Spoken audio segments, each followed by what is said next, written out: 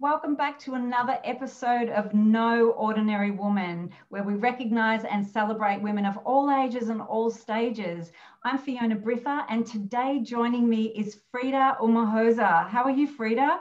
I'm very well, thank you. Thanks for having me. Well, thank you so much for coming on. Frida has an amazing story to share with us today that I truly appreciate you coming and sharing with us. Frida was part of a genocide in Rwanda, which she's going to just talk us through a little bit. She's just going to talk us through some of the processes of surviving such a traumatic experience. But Frida, I just want to share a little bit around what happened when you were 14 years old. So growing up in Rwanda, I knew from the age of 6 that I was a wrong tribe, which was a Tutsi tribe. And we had the three tribes. We had the Tutsis, which was my tribe, the Hutus, which was the majority, and then we had the Batwa. Then fast forwarding, going through school and everything, I already knew as a child from school that I was a wrong tribe. But then fast forwarding to the time when my family was killed, I had 5 siblings, and my parents and my grandparents lived close by in the same village where I grew up. Yeah. And on the 6th of April, 1994, the Hutu president was assassinated. We already knew that genocide was being prepared. We already knew, like from my friends, from the time when I was about 10, we already knew that my friends will come and tell us that we were on the list of the people that are supposed to die.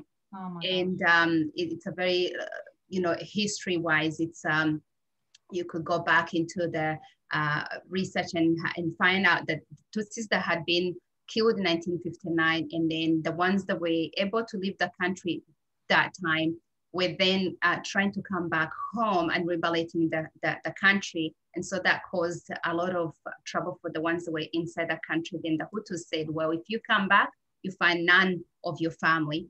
But back to when I was 14, on that day when the Hutu president was assassinated, it was then like a trigger where they blamed it on the Tutsis, but it had already been, organized anyways. We already knew. But we couldn't even leave. For all those years, we were locked inside the country. You couldn't move from one town to another. So they had prepared it very well, to the point that you could not leave.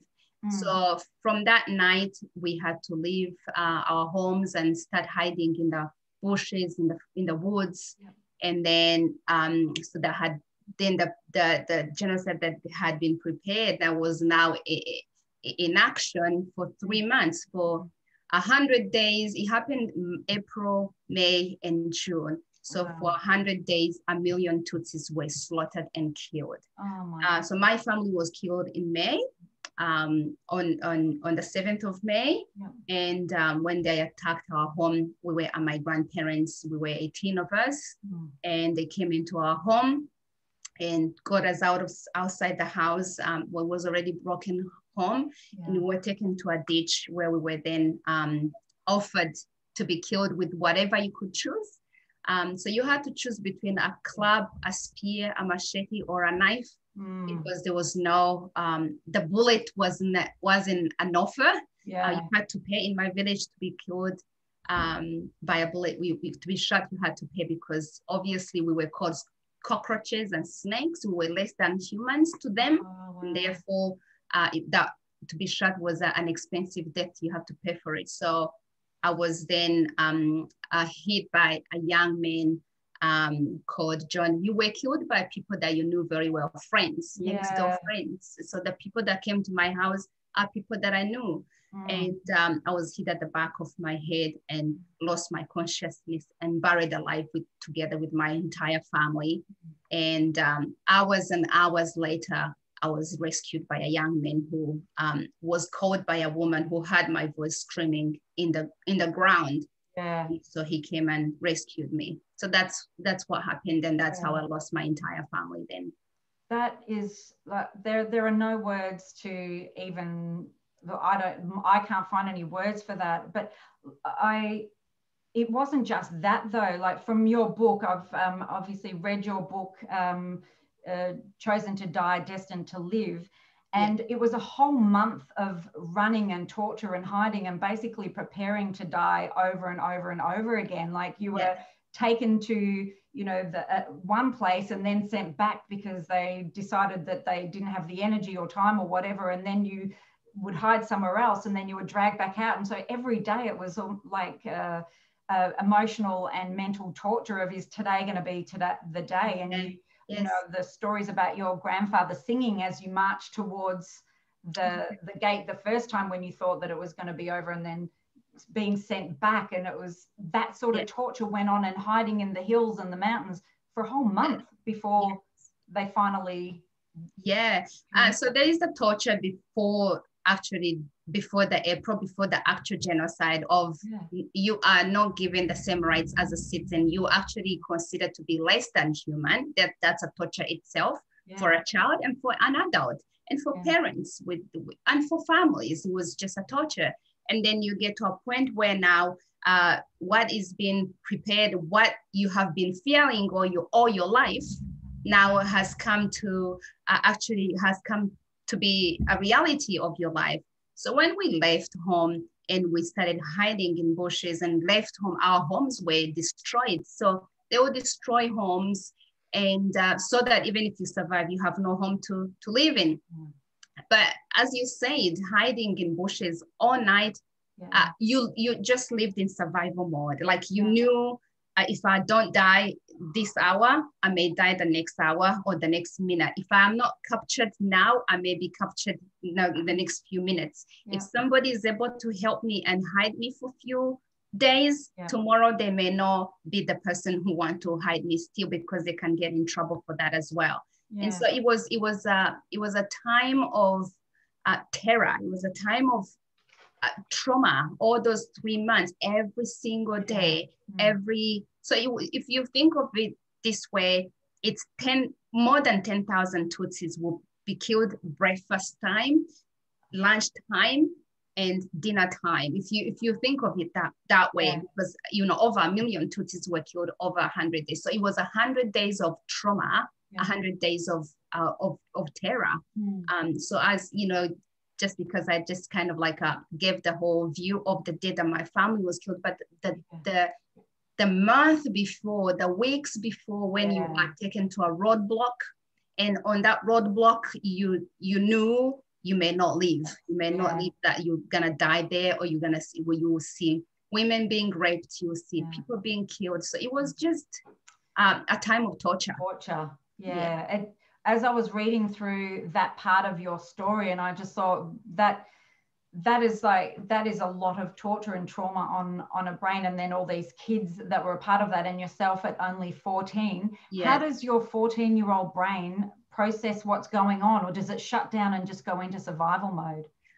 You mean at the moment? At that moment. No, at that moment, my 14-year-old was trying to cope with that moment, with that second, in terrible fear, but at that moment, because I was still with my family, I still knew that, okay, yes, I am terrified and I'm scared and I'm traumatized, but I am with my family. When my family was killed, I think on that day that my family was killed and walked away from that ditch after being buried alive, that's when I lost hope. I then thought to myself, you know what, I can't care less if I die now, because to begin with, it was only May and the genocide was still going on. And so to me, because my father was not with us in the ditch, he was on the roof, and they got him afterwards and they killed him.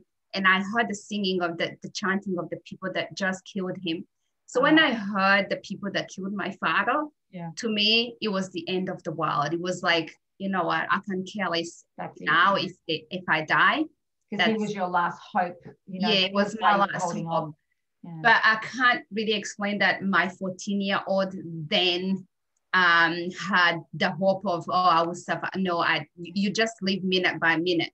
You don't have time to think, how do I feel? I didn't even cry. I couldn't cry because it was just too much. And at the same time, you think your 14-year-old brain is asking, is this actually going on? Is this real? Or you're going crazy? So you are in denial at the same time. Yeah. It was like your brain trying to protect you of what the reality was around you. It was like, no, this isn't happening. I'm having a bad dream. Right. Yeah. Right. It's just, it is something that you just, it is sad to know that anybody endures, and the fact that you are the sole survivor out of all of that family. And there were people that, as you said, you went to school with, and these are, you know, different kids living side by side that suddenly were now turning against you. Yes. How does that register in your brain when you're going, like, we just played outside together the other day and now you're walking around with a machete? I think that's what makes it very hard for Rwandans, for Tutsi survivors, because you were killed by somebody that was a friend, was a friend to your father, or a friend of your mother, or people that you played with, as you're saying. And that's what makes it very hard, had become, you know, a heavy burden in our society, because that trust was gone, that trust was broken, of trusting somebody next door. But again, like I said, for me as a person, it took me a lot of years to be able to move on to being able to even, like, say that I can't even talk to the Hutu people. I can openly say that I hated them for years, and anybody would.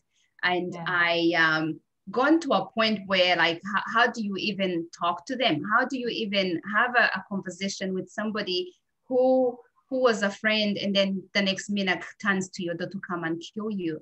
But again, on the other hand, because I think the genocide had been something that had been being built up for years and years, I think we were somehow prepared in our minds that something will come, but not to a point of a genocide, not to a point of killing 1 million people within 3 months.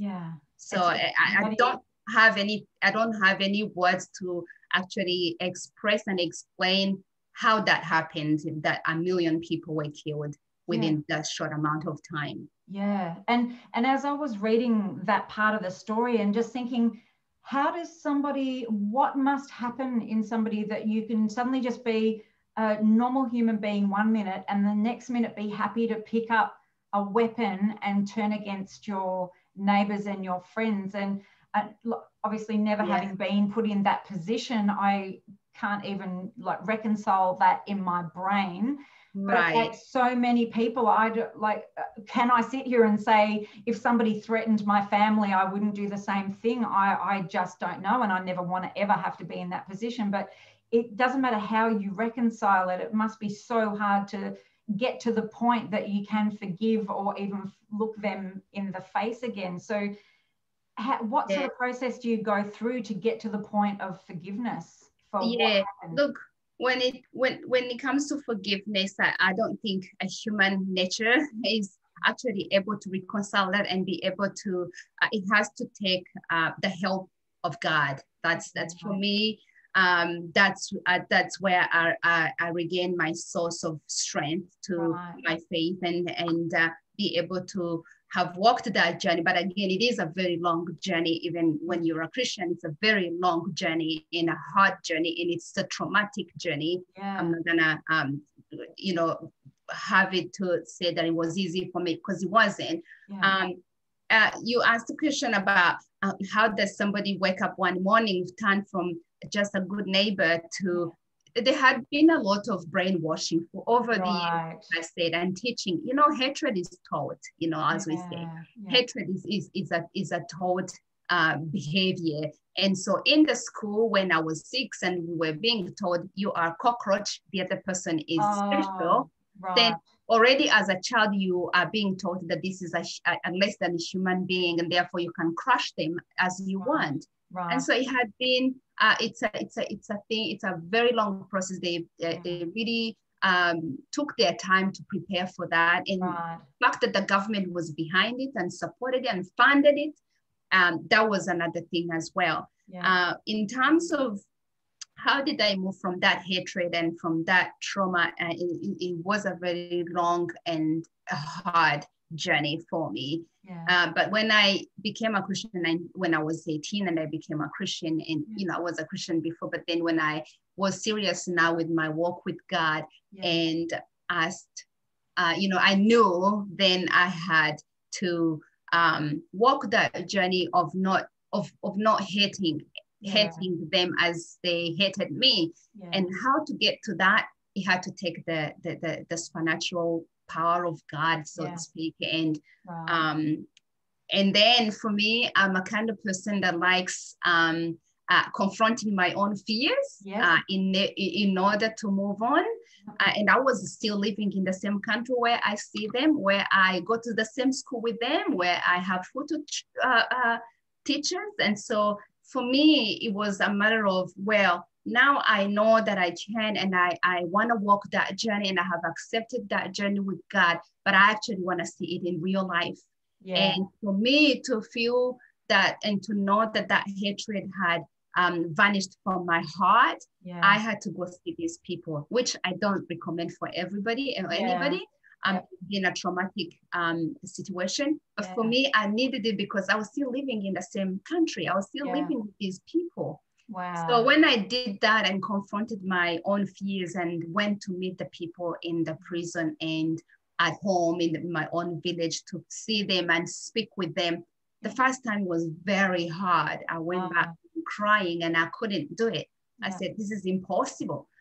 But I knew the harder it gets, it's also that my own prison will have to break, and I'm the one with the key to that prison of hatred. And when I was then able to go back the second time, be able to speak with them and tell them that I had, which, a lot of people find it crazy to, how do you go tell someone that you've forgiven them? But it's all about what you want in your life and the choices, because forgiveness is for you. It's for me before it's for the perpetrator. It was me hurting. It was me developing all those issues with my own life because of hatred, because of fear, because of trauma. I needed that for me. So I did that for me before I did it for them. And when then I was able to do that, to walk that hard journey, I actually found peace within myself. Peace with, I don't have to hate these people. I found peace in me. Now I can start walking my healing journey day after day. So that saying that you don't forgive because they deserve it, you forgive because you deserve it. Yes, really true. Very true. I think one of the key points when it comes to forgiveness, I think what hinders forgiveness of people offering forgiveness is because sometimes they think, people think, if I forgive them, I'm letting them off the hook, and I'm letting, it's injustice continuing. And that's not what forgiveness is all about. Forgiveness is about healing yourself first. I think that's a really important message. It's not letting them off the hook. And I really agree with you there. We do tend to hold on to things because it's like, well, they, I don't want to let them off the hook. What they did was wrong, but it's letting yourself off the hook for carrying around that burden and heaviness of that unforgiveness, isn't it? Right. So that must have been a really long process and long journey to get to that point there. And like you said, you didn't do it yourself. I think that's the sort of thing, it's not human nature to be gracious and giving and forgiving. And there is that, obviously you had help. So when you go through something like that and you say you were a Christian, like, do you then go, where were you, God? Did you question God even with your faith? Oh, yes. I went through angry at God, being angry at God. Where were you? Why did you let this happen? And I went through being angry at myself. Why was I the one to survive? Why couldn't somebody else survive? Why am I the one chosen to actually go through this pain? I went through all sorts of, turmoil that you can think of as anger and denial, and what if maybe somebody else in my family. So you go all those stages of of grieving, so to speak. Yeah. But yeah, my faith was shaken because my grandfather had been a wonderful man and in the community, was a Christian and taught us the Bible and everything. And so, and my family died, was killed praying. Yeah. So, your grandfather. My grandfather had led us into a prayer, even to the point of us walking to the ditch where we were killed. My grandfather led us into a hymn that says, we are bodies that can be killed, but our spirits will never die. I sang that, but deep inside, I had questions for this God who calls himself a God of mercy and a God of power. Why are you not coming down to save us? So I had all those questions. I went through all those demos, but then I realized, God has given all of us a free will of choice, and we make those choices. I make my own choices. If I make choices to lie, he's not gonna come down and stop me. I'll have consequences. I'll have consequences on my own actions, but I had to learn all that and understand all that. And then I also came to a point of understanding, yes, but the same God that I'm asking all these questions is also the same God that made it happen, that I was buried alive for 14 hours, but he still preserved me and still took me out of that grave. How is that possible? I actually died and lost consciousness, but brought me back. And why? Then when I got to that point of asking the whys and the how do I find the purpose of why am I here? Then I actually worried less than why didn't you save me versus what now? What can I do? What can I do with this now? Yes. And it wasn't just surviving that blow to the head and the burial. There was a lot of things after that should never have happened, like the guys that found you and just left you there, and that shouldn't have happened. Like, they should, by all means, that they normally would have killed someone that they found alive because they were ordered to do that, but you kept getting left alive over and over and over again. So that's where I guess that, well, here's the flip side of that. So it just, but it must have been such a struggle with your faith to get to that point where you needed to get to. But I mean, that's a whole nother story. But I mean, I'm really glad that you survived and that you're still here, and what you've gone on to do since has been amazing. And just to share a little bit about Frida's journey past there is now you are the mother of a combined family of 7 kids. Yes. And you've got you're living in Australia now? Melbourne. Yes, we are a blended family. So we've got 4 boys and 3 girls. And so we live in Melbourne in a thriving family, teenagers.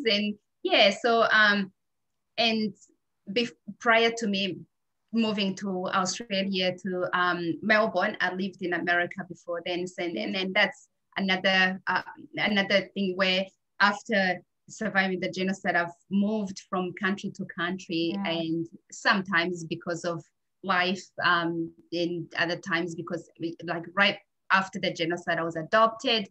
And I lived with the family that adopted me, then didn't leave home, but they were related to my mom, then they came home. So, but all that has become something that I've learned, when you're a survivor, you also learn to enjoy, how do I call it? You learn to adapt yourself with new cultures and new lives. Right. It's like become a chameleon, just to adapt to the new environments and the new whatever comes next. Is that what it is? Yeah, that as well. But I think life has trained me to embrace that family is where they love you as well. I'm not saying that I don't have, like, when I moved from America to here, I had time settling in, and because I guess because I was older and my family was bigger and so on, but I get to enjoy new cultures, to enjoy new people, because I love making friends and so on. But you actually learn to, you know what, I could have died, all those years, and there's other things that I have overcome in my life, and so I better learn how to enjoy people and the family. Family is, when you lose a family, your family becomes the ones that you choose. Yeah. The friends you choose, the people that are around you, that accept you, that love you. You find an opportunity that people can actually enjoy being with you because you've lost the dear family. Yeah, yeah. Wow, that's beautiful and so true. Your family becomes whoever loves you. Yes. Whoever embraces you, and you must have collected a lot of people on the way. Have you been back to Rwanda since? Yes, like I said, I lived in Rwanda right after the genocide until I was 32, and then I moved to America. But since then, I've gone back home twice. I went in 2018 and 2019.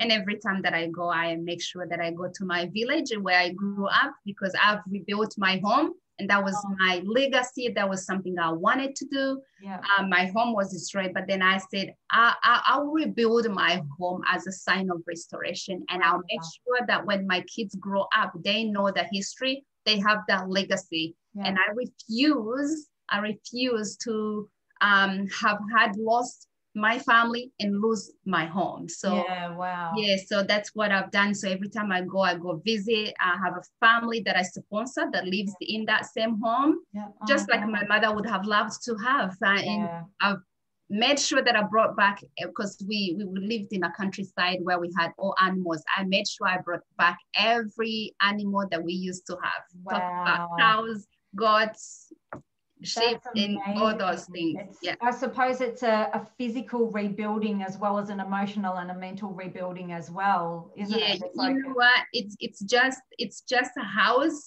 It doesn't feel a home because my mom is not there, my siblings are not there. But it does actually it gives me joy and sense of empowerment to see it. To see it rebuilt, because it was completely down, and I rebuilt it the way that my father would have done. Wow, that is amazing. What an amazing end to a very tragic beginning, and just the resilience and the forgiveness and the kindness and the grace and the beautiful light that shines out from within you is just, you spend enough time with Frida, anybody, and you just see this light shining, and I think it's just so beautiful. And I just wanted to mention that if you wanted to know more about Frida's story, I've got a copy. You can get a copy of her book, and I'm going to leave it in the link in the description. So it's a tearjerker at the beginning, but it's quite heartwarming in a lot of places. And it's a story not just about the trauma, but about amazing resilience and forgiveness and rebuilding, like Frida said, of not just the physical, but the emotional self as well. And there's so much more to the story. I really encourage anybody to go out and grab a copy of that book, because there's so much more to you, Frida, than this short amount of time. But I will wrap it up and just want to say thank you from the bottom of my heart for just sharing so honestly and openly about your No Ordinary Woman journey, Frida. Oh, thank you so much, Fiona, for having me. It's absolutely my pleasure. So if you want to know more about Frida, you can have a look in the link below. And thank you all so much for joining us for another episode of No Ordinary Woman. And we'll see you again soon. Bye for now.